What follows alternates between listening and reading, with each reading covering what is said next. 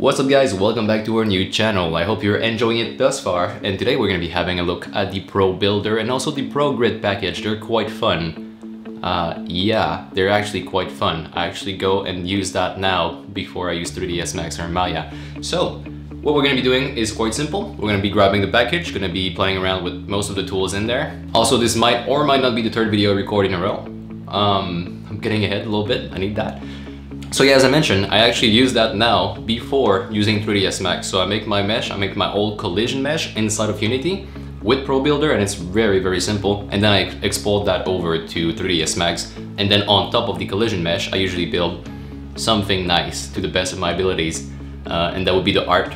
And then my collision mesh, that was my Pro Builder, I turned the mesh render off and it just acts as collision. So yeah, let's get into it. Getting started with Pro Builder is very easy. You just go under Window, Package Manager, and you find it directly in the list. Now, if you don't see all this list, everything I'm seeing right now, make sure you go under Advanced and Show Preview Package. It's something that I forgot to mention in the last video, but here it is. You gotta make sure you show the preview package because sometime the package we're using are not being released yet. Now, I'll not only install Pro Builder, I'll also install Pro Grid, so I have perfect snapping, and I recommend you do the same. It's very easy to set up, and we'll go over it in less than a minute actually. And you'll see that Pro Grid is much faster to install. So once that is completed, we're going to go in our scene and we'll see a couple of changes. So we'll see a different type of grid. Now, if at any time you don't want to see it, you can control that at the top left side over here. So you can turn the grid line off in case you're working and you don't want to see it. Turn them back on. If you want to see it on the other axis, like right now it's on the Z axis, but you want to be working with the floor is Y of course, and you can also see a 3D grid. Now, what exactly does this do with the Pro Builder? It means that every time you're moving something, it is going to snap to the grid, as you can see over here. And I find it very useful to place stuff more accurately. So here we go. Now, if you don't want to see any of that, turn it off. And you can also close this and it's going to hide at the top there. And it's no longer, actually, yes, it is still going to snap. So you can turn that off over here. You're going to see there's also a tooltip that let you know what it does. So we're back to normal. But as I mentioned, I want to see my grid and I want to move my stuff around. Once it is completed, I don't really need to see it anymore. So I can close it off.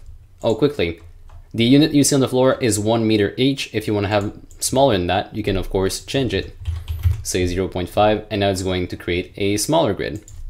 So that was it for Pro Grid. Very simple and very fast. Now, to open up the Pro Builder, you're going to go under Tools at the top, find Pro Builder, and open up the Pro Builder window. All the options you see down here are available in the window. I do recommend you put the window somewhere over here, and you can start playing around with it.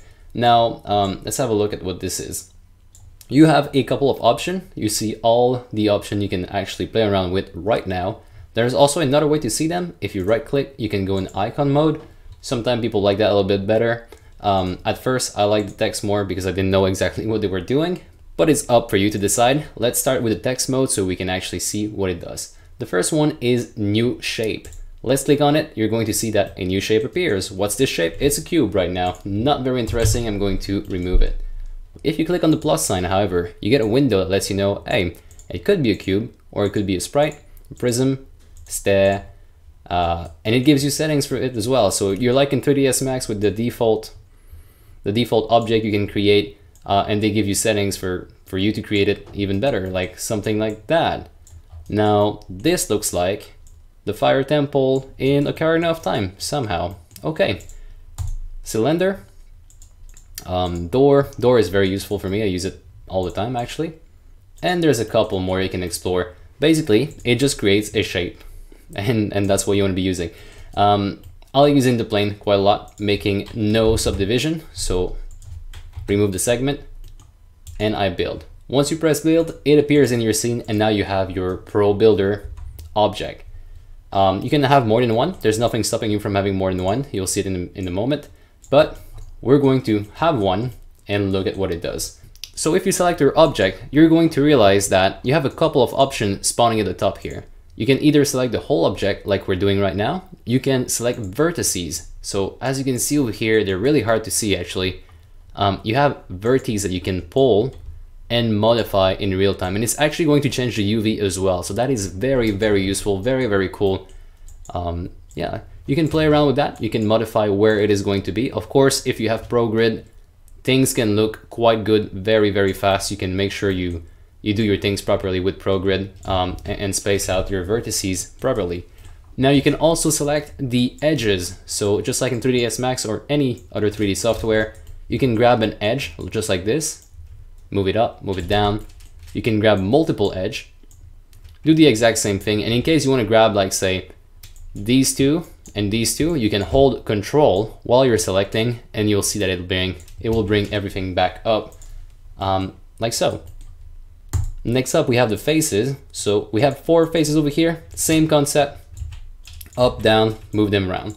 Now the most important thing that I think ProBuilder has is the extrude. Extrude is very, very fun. Let's have a look at what you can do with extrude. Assuming I want this to be a little bit more elevated, I can do this, but it also messes up my edges over there. I don't want that.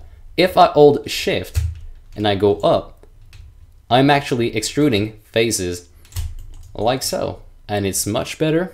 It's, you know, I've created additional faces, yeah, but at least it didn't mess up the rest, so that is quite nice. Extruding is my favorite thing.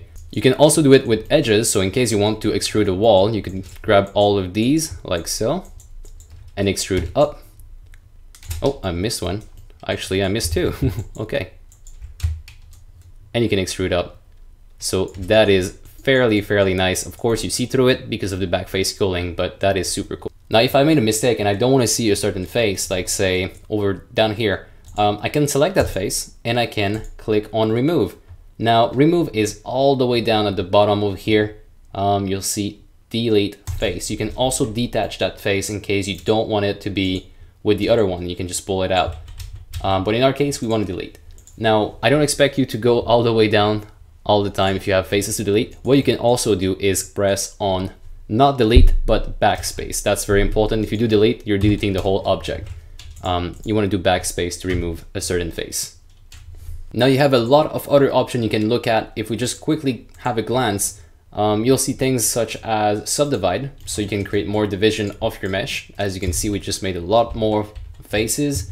We can flip the normals, so if something is backward, you can always flip the normal and you'll see it from the other side. Now if we go beneath our stage, we'll see it like that. The mesh stays the same, however, what you see visually is of course upside down. You can mirror object just like so. You also have settings if you want to mirror on the other axis. You can also decide to duplicate, so we can make a whole level like this. Oh, that's actually not the right anchor, but you get the point. So we can make a whole level like this just by flipping.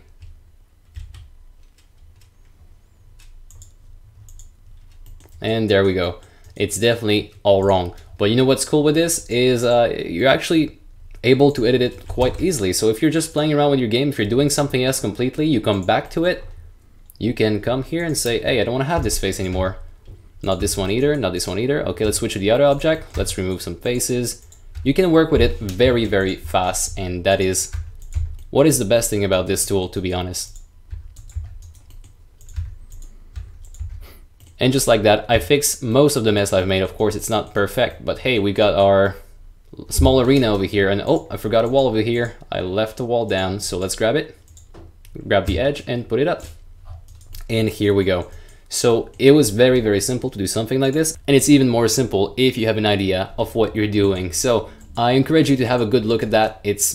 I love it. It's actually a lot better than having to, well, for my specific flow, it's a lot better than going in 3ds Max, making my stuff and then importing it. That takes usually a while. But speaking of which, if you do want to use a 3D software like 3ds Max, like Maya, what you can do is actually have your object and say, hey, okay, I've made a base mesh over here. I have the general look on how it feels, or even better, I've made my whole collision mesh. Let's export this and build art around it. You just select it and press on export. It exports as a OBJ, I believe, but you can also change it to these, which I'm not sure what they are, but OBJ will do the job for you. You can also export colors and that kind of stuff. So that is extremely nice. So another thing that is really cool to look at is we can actually set colors for, say, walls. In case I want my walls to be green, I can go ahead and select them. So I'll select like these three for testing. And then under vertex color, you have this nice palette, so you can apply it. You say, okay, walls are going to be pink. You go over here, you do the same thing. And walls are going to be pink. And since I can't really see my floor, well, let's put some color on it. So this side is going to be the cyan side, and this side is going to be the red side or orange. Yeah, you can play around with that and have something working really fast. Now, if you zoom in closely, you'll see that there is actually a material on top of that, which means that this material, well, it could be yours. You could have scaling texture on there. You could have a seamless texture. And as you can see, it's right here. So if you go under material editor, you'll be able to apply your own material. Now, I don't think I have any right now, so let's just make one for fun. Let's just make one that's not going to look nice, but hey, at least you know what I'm trying to get at. So I found myself a seamless texture of lava online, and I'm just going to apply it just for the sake of seeing what it does. So I went ahead, made myself a material, as you could see, and I'm drag and dropping this thing right here. Now we're gonna go and select those faces, Alt-2 to apply. We can do it through a keybind, or we can just do it like so. Oops, wrong face. So I'm gonna use a keybind so I can go fast.